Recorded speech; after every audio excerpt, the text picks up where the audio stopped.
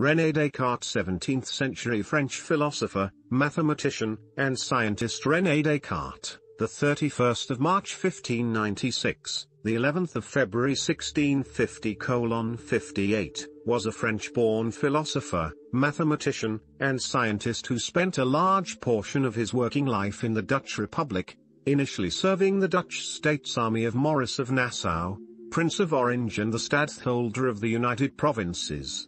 One of the most notable intellectual figures of the Dutch Golden Age, Descartes is also widely regarded as one of the founders of modern philosophy. Many elements of Descartes' philosophy have precedence in late Aristotelianism, the revived Stoicism of the 16th century, or in earlier philosophers like Augustine.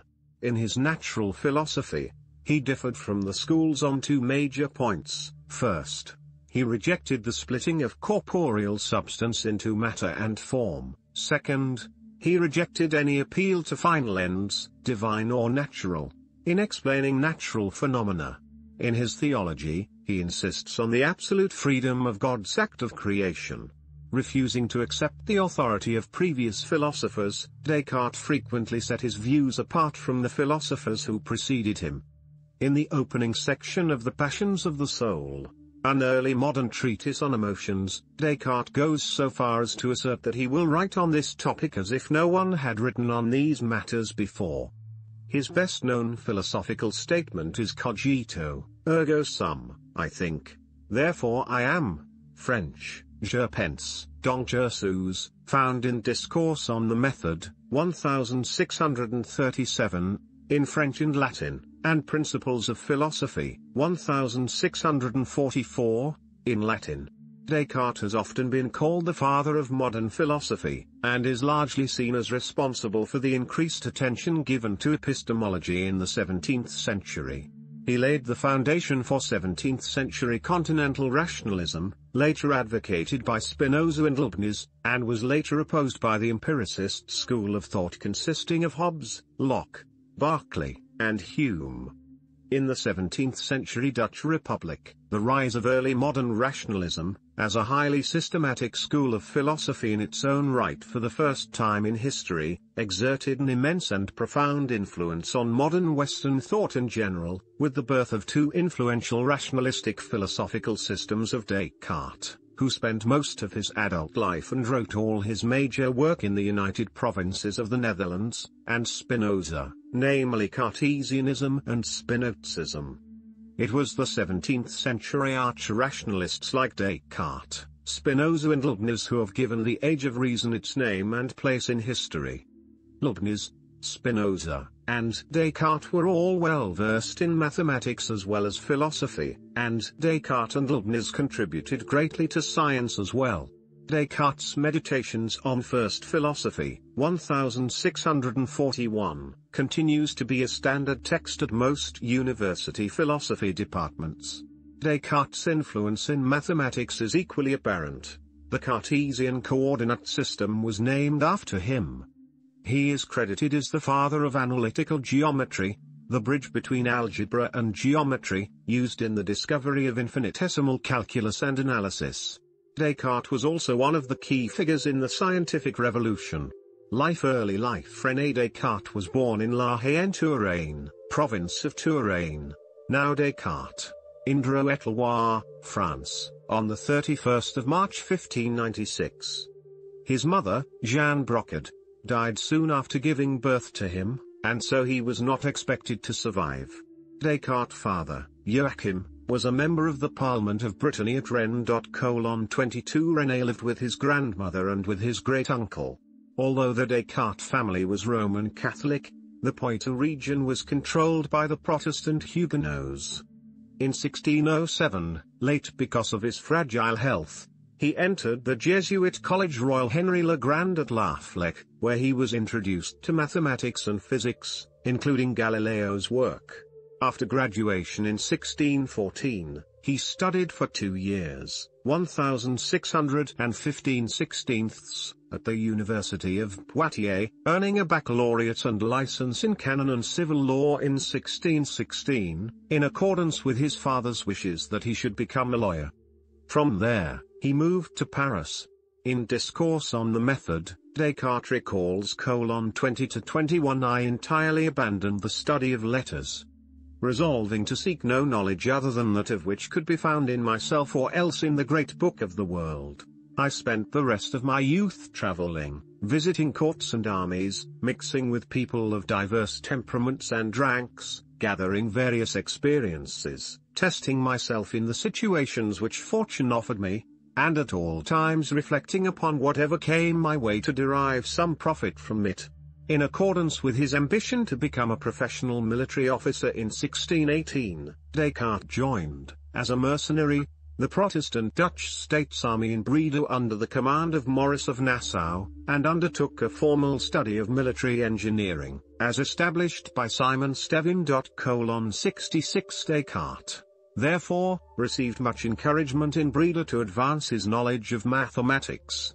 In this way, he became acquainted with Isaac Beeckman, the principal of a Dordrecht school, for whom he wrote the Compendium of Music, written 1618, published 1650. Together, they worked on free fall, catenary, conic section, and fluid statics. Both believed that it was necessary to create a method that thoroughly linked mathematics and physics. While in the service of the Catholic Duke Maximilian of Bavaria since 1619, Descartes was present at the Battle of the White Mountain near Prague, in November 1620. Visions according to Adrian Baylet, on the night of 11th of November 1619, St. Martin's Day, while stationed in Neuburg and Erdonau, Descartes shut himself in a room with an oven, probably a cockle stove, to escape the cold. While within, he had 3 dreams, and believed that a divine spirit revealed to him a new philosophy. However, it is likely that what Descartes considered to be his second dream was actually an episode of exploding head syndrome. Upon exiting, he had formulated analytical geometry and the idea of applying the mathematical method to philosophy. He concluded from these visions that the pursuit of science would prove to be, for him, the pursuit of true wisdom and a central part of his life's work. Descartes also saw very clearly that all truths were linked with one another, so that finding a fundamental truth and proceeding with logic would open the way to all science. Descartes discovered this basic truth quite soon. His famous "I think, therefore I am." France in 1620, Descartes left the army. He visited Basilica della Santa Casa in Loreto, then visited various countries before returning to France, and during the next few years, he spent time in Paris. It was there that he composed his first essay on method, Reguli ad directionem ingenii, Rules for the Direction of the Mind. He arrived in La Haye in 1623, selling all of his property to invest in bonds, which provided a comfortable income for the rest of his life. 132-94 Descartes was present at the siege of La Rochelle by Cardinal Richelieu in 1627. 128 In the fall of the same year, in the residence of the papal nuncio Guidi di Bagno, where he came with Mersenne and many other scholars to listen to a lecture given by the alchemist, Nicolas de Villiers, Sieur de Chandoux, on the principles of a supposed new philosophy, Cardinal Berulle urged him to write an exposition of his new philosophy in some location beyond the reach of the Inquisition. Netherlands. Descartes returned to the Dutch Republic in 1628. In April 1629, he joined the University of Franeker, studying under Adrian Metius, either living with a Catholic family or renting the Stedmaslet. The next year, under the name Poitevin, he enrolled at Leiden University to study both mathematics with Jacobus Gillius, who confronted him with Pappus's hexagon theorem, and astronomy with Martin Hortensius. In October 1630, he had a falling out with Beeckman, whom he accused of plagiarizing some of his ideas. In Amsterdam, he had a relationship with a servant girl, Helena Jans van der Strom, with whom he had a daughter, Francine, who was born in 1635 in Deventer. She died of scarlet fever at the age of 5. Unlike many moralists of the time, Descartes did not deprecate the passions but rather defended them. He wept upon Francine's death in 1640. According to a recent biography by Jason Porterfield, Descartes said that he did not believe that one must refrain from tears to prove oneself a man. Russell Shorto speculates that the experience of fatherhood and losing a child formed a turning point in Descartes' work, changing its focus from medicine to a quest for universal answers. Despite frequent moves, he wrote all of his major work during his 20-plus years in the Netherlands, initiating a revolution in mathematics and philosophy. In 1633, Galileo was condemned by the Italian Inquisition, and Descartes abandoned plans to publish treatise on the world, his work of the previous 4 years. Nevertheless, in 1637, he published parts of this work in 3 essays, Les Métiers, the Meteors, La Dioptrique, Dioptrics, and La Géométrie, Geometry, preceded by an introduction, his famous Discours de la Méthode, Discourse on the Method. In it, Descartes lays out 4 rules of thought, meant to ensure that our knowledge rests upon a firm foundation. The first was never to accept anything for true which I did not know to be such. That is to say, carefully to avoid precipitancy and prejudice, and to comprise nothing more in my judgment than what was presented to my mind so clearly and distinctly as to exclude all ground of doubt. In La Géométrie, Descartes exploited the discoveries he made with Pierre de Fermat, having been able to do so because his paper, Introduction to Loci, was published posthumously in 1679. This later became known as Cartesian geometry. Descartes continued to publish works concerning both mathematics and philosophy for the rest of his life. In 1641, he published a metaphysics treatise, Meditationes de prima philosophia, Meditations on First Philosophy, written in Latin and thus addressed to the learned. It was followed in 1644 by Principia Philosophiae, Principles of Philosophy, a kind of synthesis of the Discourse on the Method and Meditations on First Philosophy.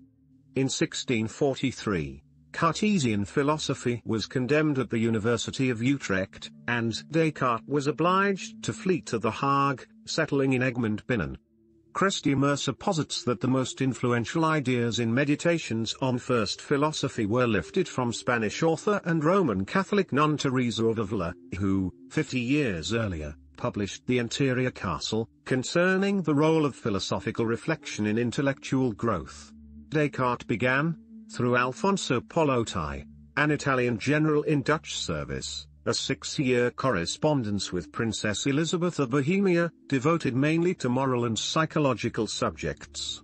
Connected with this correspondence, in 1649 he published Les Passions de l'âme, Passions of the Soul, which he dedicated to the princess. In 1647, he was awarded a pension by King Louis XIV of France, though it was never paid.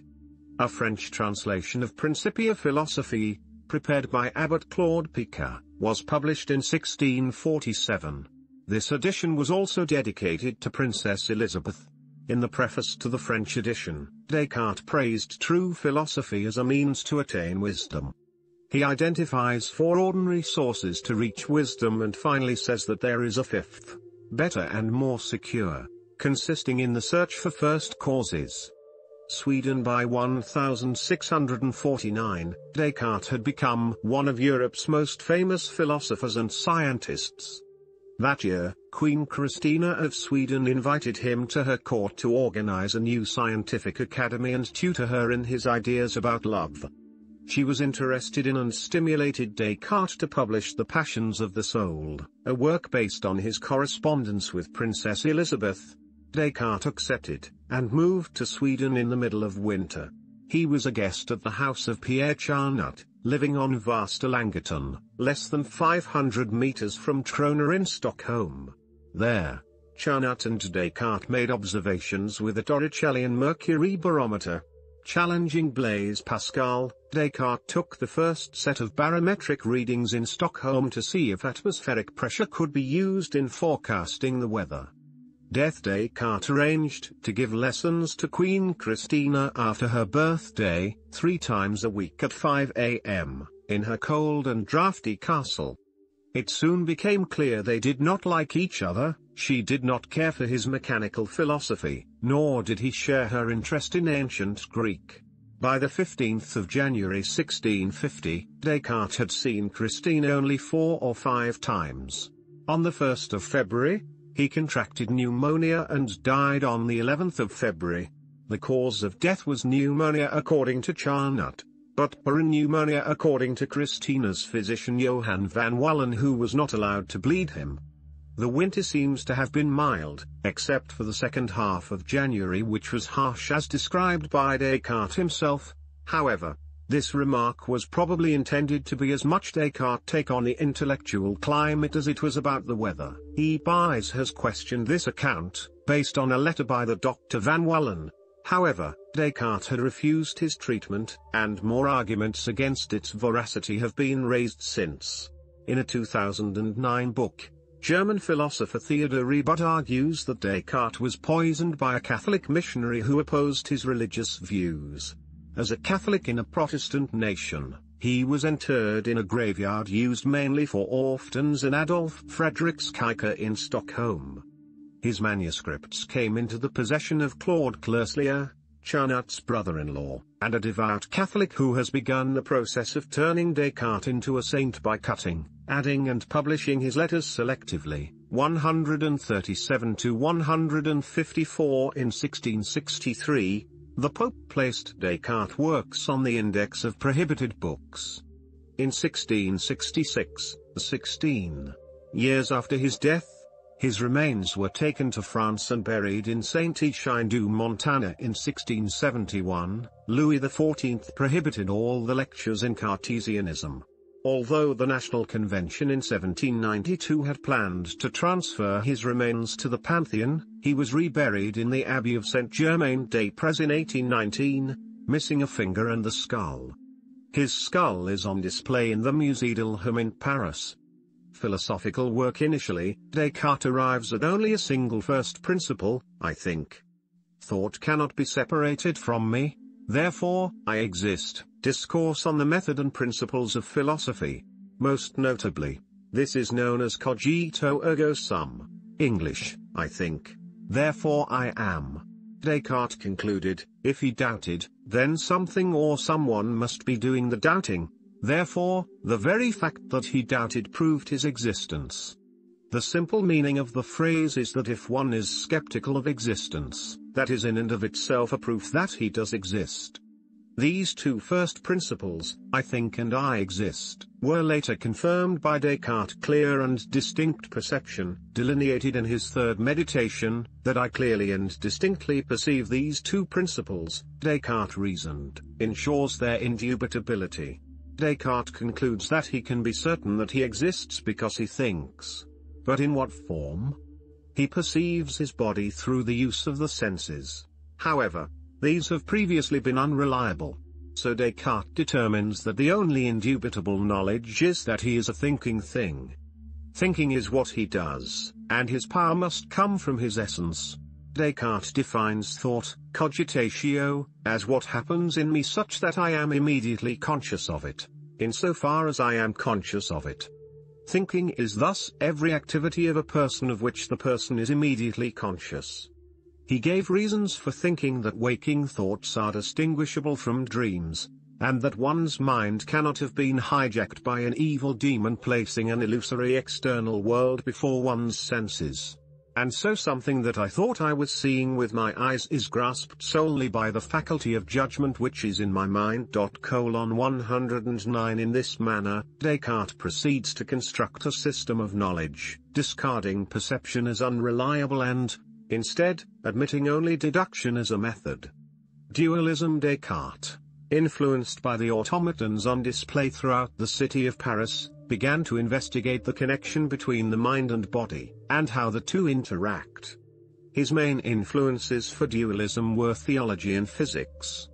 The theory on the dualism of mind and body is Descartes' signature doctrine and permeates other theories he advanced. Known as Cartesian dualism, or mind-body dualism, his theory on the separation between the mind and the body went on to influence subsequent Western philosophies. In Meditations on First Philosophy, Descartes attempted to demonstrate the existence of God and the distinction between the human soul and the body. Humans are a union of mind and body. Thus Descartes' dualism embraced the idea that mind and body are distinct but closely joined. While many contemporary readers of Descartes found the distinction between mind and body difficult to grasp, he thought it was entirely straightforward. Descartes employed the concept of modes, which are the ways in which substances exist. In Principles of Philosophy, Descartes explained, "We can clearly perceive a substance apart from the mode which we say differs from it, whereas we cannot, conversely, understand the mode apart from the substance." To perceive a mode apart from its substance requires an intellectual abstraction, which Descartes explained as follows: "The intellectual abstraction consists in my turning my thought away from one part of the contents of this richer idea the better to apply it to the other part with greater attention." Thus, when I consider a shape without thinking of the substance or the extension whose shape it is, I make a mental abstraction. According to Descartes, two substances are really distinct when each of them can exist apart from the other. Thus, Descartes reasoned that God is distinct from humans, and the body and mind of a human are also distinct from one another. He argued that the great differences between body, an extended thing, and mind, an unextended, immaterial thing, make the two ontologically distinct. But that the mind was utterly indivisible, because when I consider the mind, or myself insofar as I am merely a thinking thing, I am unable to distinguish any part within myself. I understand myself to be something quite single and complete. In Meditations, Descartes invokes his causal adequacy principle to support his trademark argument for the existence of God, quoting Lucretius in defense, "Ex nihilo nihil fit," meaning nothing comes from nothing, Lucretius. Granted, neither Descartes nor Lucretius originated the philosophical claim, appearing as it does in the classical metaphysics of Plato and Aristotle. Moreover, in Meditations, Descartes discusses a piece of wax and exposes the single most characteristic doctrine of Cartesian dualism, that the universe contained two radically different kinds of substances, the mind or soul defined as thinking, and the body defined as matter and unthinking. The Aristotelian philosophy of Descartes' days held that the universe was inherently purposeful or teleological. Everything that happened, be it the motion of the stars or the growth of a tree, was supposedly explainable by a certain purpose, goal or end that worked its way out within nature. Aristotle called this the final cause, and these final causes were indispensable for explaining the ways nature operated. Descartes' theory of dualism supports the distinction between traditional Aristotelian science and the new science of Kepler and Galileo, which denied the role of a divine power and final causes in its attempts to explain nature. Descartes' dualism provided the philosophical rationale for the latter by expelling the final cause from the physical universe, or res extensa, in favor of the mind, or res cogitans. Therefore, while Cartesian dualism paved the way for modern physics, it also held the door open for religious beliefs about the immortality of the soul. Descartes' dualism of mind and matter implied a concept of human beings. A human was, according to Descartes, a composite entity of mind and body. Descartes gave priority to the mind and argued that the mind could exist without the body, but the body could not exist without the mind. In Meditations, Descartes even argues that while the mind is a substance, the body is composed only of accidents.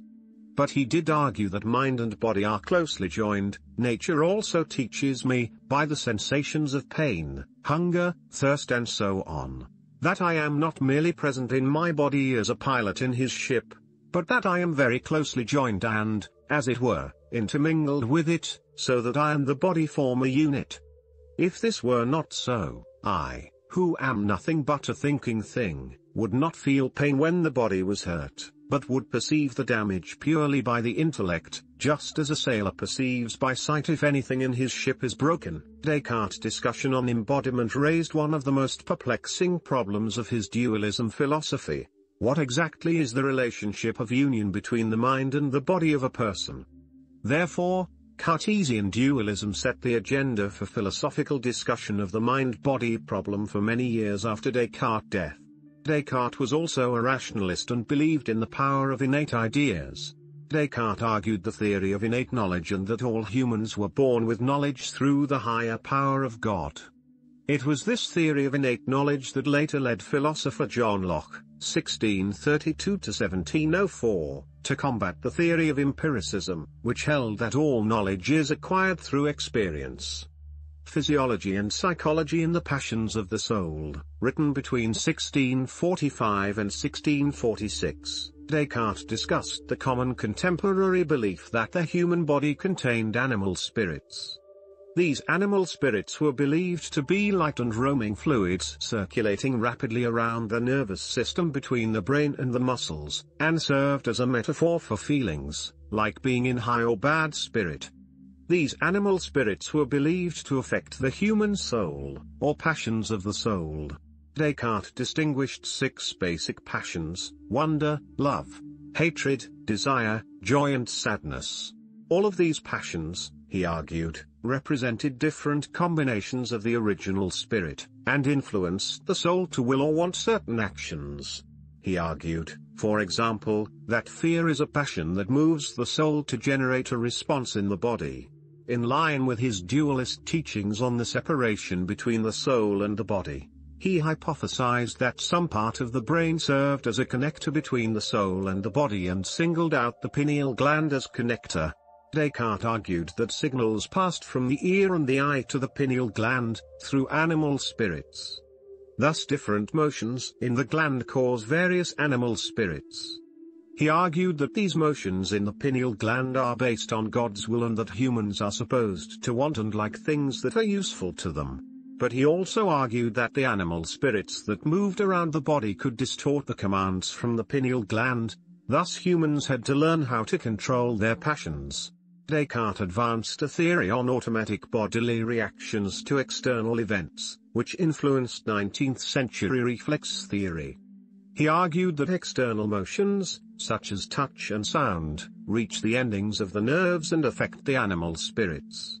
Heat from fire affects a spot on the skin and sets in motion a chain of reactions, with the animal spirits reaching the brain through the central nervous system, and in turn, animal spirits are sent back to the muscles to move the hand away from the fire.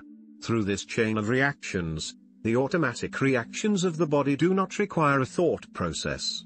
Above all, he was among the first scientists who believed that the soul should be subject to scientific investigation. He challenged the views of his contemporaries that the soul was divine, thus religious authorities regarded his books as dangerous. Descartes' writings went on to form the basis for theories on emotions and how cognitive evaluations were translated into effective processes. Descartes believed that the brain resembled a working machine, and unlike many of his contemporaries, he believed that mathematics and mechanics could explain the most complicated processes of the mind. In the 20th century, Alan Turing advanced computer science based on mathematical biology as inspired by Descartes. His theories on reflexes also served as the foundation for advanced physiological theories, more than 200 years after his death. The physiologist Ivan Pavlov was a great admirer of Descartes. Moral philosophy for Descartes, ethics was a science, the highest and most perfect of them. Like the rest of the sciences, ethics had its roots in metaphysics. In this way, he argues for the existence of God, investigates the place of man in nature, formulates the theory of mind-body dualism, and defends free will. However, as he was a convinced rationalist, Descartes clearly states that reason is sufficient in the search for the goods that we should seek, and virtue consists in the correct reasoning that should guide our actions. Nevertheless, the quality of this reasoning depends on knowledge, because a well-informed mind will be more capable of making good choices, and it also depends on mental condition. For this reason, he said that a complete moral philosophy should include the study of the body. 189 He discussed this subject in the correspondence with Princess Elizabeth of Bohemia, and as a result wrote his work The Passions of the Soul, that contains a study of the psychosomatic processes and reactions in man, with an emphasis on emotions or passions. His works about human passion and emotion would be the basis for the philosophy of his followers, see Cartesianism, and would have a lasting impact on ideas concerning what literature and art should be, specifically how it should invoke emotion. Humans should seek the sovereign good that Descartes, following Zeno, identifies with virtue, as this produces a solid blessedness or pleasure. For Epicurus, the sovereign good was pleasure, and Descartes says that, in fact, this is not in contradiction with Zeno's teaching, because virtue produces a spiritual pleasure, that is better than bodily pleasure. Regarding Aristotle's opinion that happiness depends on the goods of fortune, Descartes does not deny that this good contributes to happiness but remarks that they are in great proportion outside one's own control, whereas one's mind is under one's complete control. The moral writings of Descartes came at the last part of his life, but earlier, in his discourse on the method, he adopted 3 maxims to be able to act while he put all his ideas into doubt. This is known as his provisional morals. Religion. In the 3rd and 5th meditation, Descartes offers ontological proof of a benevolent God, through both the ontological argument and trademark argument. Because God is benevolent, Descartes can have some faith in the account of reality his senses provide him, for God has provided him with a working mind and sensory system and does not desire to deceive him. From this supposition, however, Descartes finally establishes the possibility of acquiring knowledge about the world based on deduction and perception. Regarding epistemology, therefore, Descartes can be said to have contributed such ideas as a rigorous conception of foundationalism and the possibility that reason is the only reliable method of attaining knowledge. Descartes, however, was very much aware that experimentation was necessary to verify and validate theories. In his Meditations on First Philosophy, Descartes sets forth 2 proofs for God's existence. One of these is founded on the possibility of thinking the idea of a being that is supremely perfect and infinite, and suggests that of all the ideas that are in me, the idea that I have of God is the most true, the most clear and distinct. Descartes considered himself to be a devout Catholic, and one of the purposes of the Meditations was to defend the Catholic faith. His attempt to ground theological beliefs on reason encountered intense opposition in his time. Pascal regarded Descartes' views as a rationalist and mechanist, and accused him of deism. I cannot forgive Descartes. In all his philosophy, Descartes did his best to dispense with God. But Descartes could not avoid prodding God to set the world in motion with a snap of his lordly fingers. After that, he had no more use for God. While a powerful contemporary, Martin Scook, accused him of atheist beliefs, though Descartes had provided an explicit critique of atheism in his Meditations. The Catholic Church prohibited his books in 1663.274. Descartes also wrote a response to external world skepticism.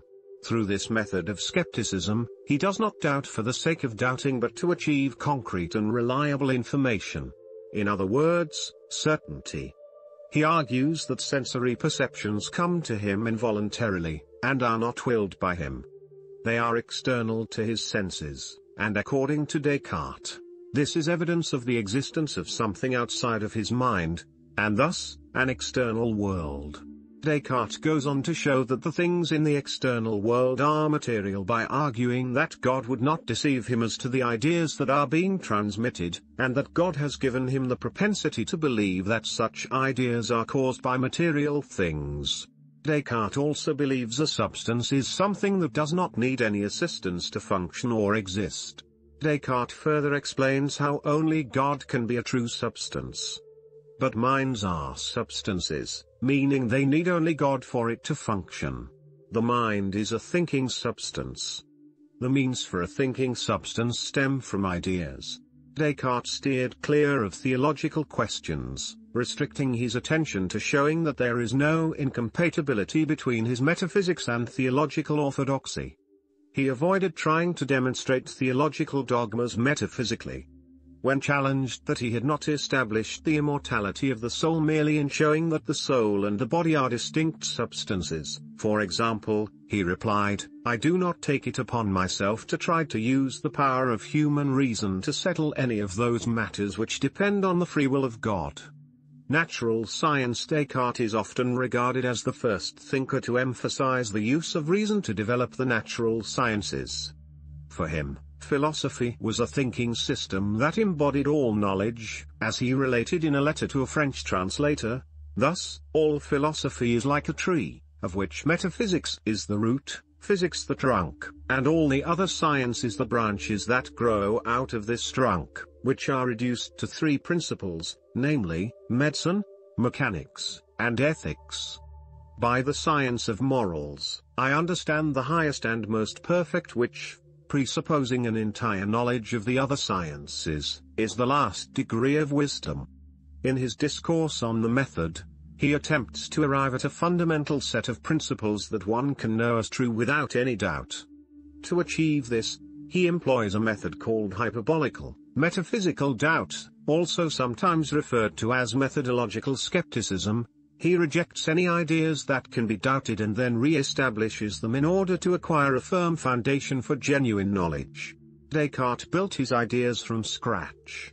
He relates this to architecture. The topsoil is taken away to create a new building or structure. Descartes calls his doubt the soil and new knowledge the buildings. To Descartes, Aristotle's foundationalism is incomplete and his method of doubt enhances foundationalism. On animals, Descartes denied that animals had reason or intelligence.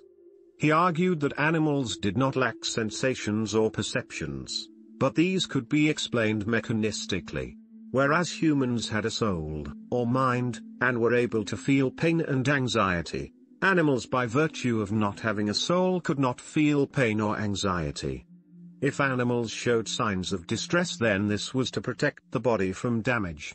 But the innate state needed for them to suffer was absent. Although Descartes' views were not universally accepted, they became prominent in Europe and North America, allowing humans to treat animals with impunity. The view that animals were quite separate from humanity and merely machines allowed for the maltreatment of animals, and was sanctioned in law and societal norms until the middle of the 19th century. 180 to 214 The publications of Charles Darwin would eventually erode the Cartesian view of animals. 37 Darwin argued that the continuity between humans and other species opened the possibilities that animals did not have dissimilar properties to suffer. 177 Historical impact. Emancipation from church doctrine. Descartes has often been dubbed the father of modern Western philosophy, the thinker whose approach has profoundly changed the course of Western philosophy and set the basis for modernity. The first two of his meditations on first philosophy, those that formulate the famous methodic doubt, represent the portion of Descartes' writings that most influenced modern thinking. It has been argued that Descartes himself did not realize the extent of this revolutionary move. In shifting the debate from what is true to of what can I be certain, Descartes arguably shifted the authoritative guarantor of truth from God to humanity, even though Descartes himself claimed he received his visions from God. While the traditional concept of truth implies an external authority, certainty instead relies on the judgment of the individual. In an anthropocentric revolution, the human being is now raised to the level of a subject, an agent, an emancipated being equipped with autonomous reason. This was a revolutionary step that established the basis of modernity, the repercussions of which are still being felt: the emancipation of humanity from Christian revelational truth and church doctrine, humanity making its own law and taking its own stand. In modernity, the guarantor of truth is not God anymore but human beings, each of whom is a self-conscious shaper and guarantor of their own reality. In that way, each person is turned into a reasoning adult, a subject and agent, as opposed to a child obedient to God. This change in perspective was characteristic of the shift from the Christian medieval period to the modern period, a shift that had been anticipated in other fields, and which was now being formulated in the field of philosophy by Descartes. This anthropocentric perspective of Descartes' work, establishing human reason as autonomous, provided the basis for the Enlightenment's emancipation from God and the Church. According to Martin Heidegger, the perspective of Descartes' work also provided the basis for all subsequent anthropology. Descartes' philosophical revolution is sometimes said to have sparked modern anthropocentrism and subjectivism. Mathematical legacy. One of Descartes' most enduring legacies was his development of Cartesian or analytic geometry, which uses algebra to describe geometry. Descartes invented the convention of representing unknowns in equations by x, y, and z, and knowns by a, b, and c. He also pioneered the standard notation that uses superscripts to show the powers or exponents, for example, the 2 used in x2 to indicate x squared. 19 He was first to assign a fundamental place for algebra in the system of knowledge, using it as a method to automate or mechanize reasoning, particularly about abstract, unknown quantities. 91 to 114 European mathematicians had previously viewed geometry as a more fundamental form of mathematics, serving as the foundation of algebra. Algebraic rules were given geometric proofs by mathematicians such as Pacioli, Cardan, Tartaglia, and Ferrari. Equations of degree higher than the third were regarded as unreal, because a three-dimensional form, such as a cube, occupied the largest dimension of reality. Descartes professed that the abstract quantity A2 could represent length as well as an area. This was in opposition to the teachings of mathematicians such as François Viot, who insisted that a second power must represent an area. Although Descartes did not pursue the subject, he preceded Gottfried Wilhelm Leibniz in envisioning a more general science of algebra or universal mathematics, as a precursor to symbolic logic, that could encompass logical principles and methods symbolically, and mechanize general reasoning. 280 to 281 Descartes' work provided the basis for the calculus developed by Newton and Leibniz, who applied infinitesimal calculus to the tangent line problem, thus permitting the evolution of that branch of modern mathematics. His rule of signs is also a commonly used method to determine the number of positive and negative roots of a polynomial. The beginning to Descartes' interest in physics is accredited to the amateur scientist and mathematician Isaac Beeckman, who was at the forefront of a new school of thought known as mechanical philosophy. With this foundation of reasoning, Descartes formulated many of his theories on mechanical and geometric physics.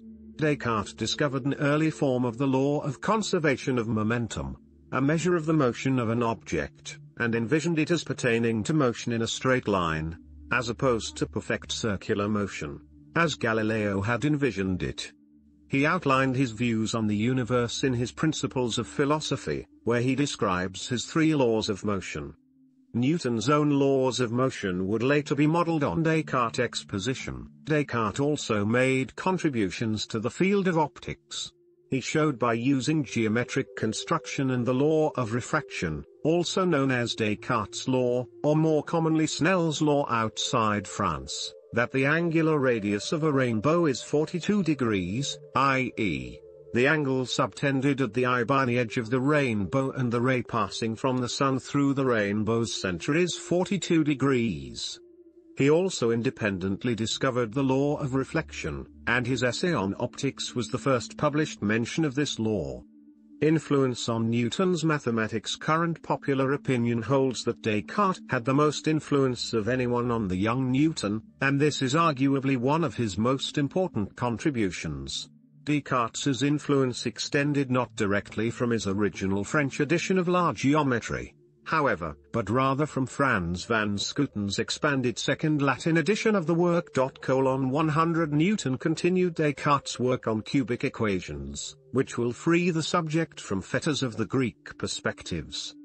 The most important concept was his very modern treatment of single variables. 109 to 129 Contemporary reception in commercial terms. Discourse appeared during Descartes' lifetime in a single edition of 500 copies, 200 of which were set aside for the author. Sharing a similar fate was the only French edition of Meditations, which had not managed to sell out by the time of Descartes' death. A concomitant Latin edition of the latter was, however, eagerly sought out by Europe's scholarly community and proved a commercial success for Descartes. Although Descartes was well known in academic circles towards the end of his life, the teaching of his works in schools was controversial. Henri de Roy, Henricus Regius, 1598–1679, professor of medicine at the University of Utrecht, was condemned by the rector of the university, Gilles Botveau et Vicius, for teaching Descartes physics.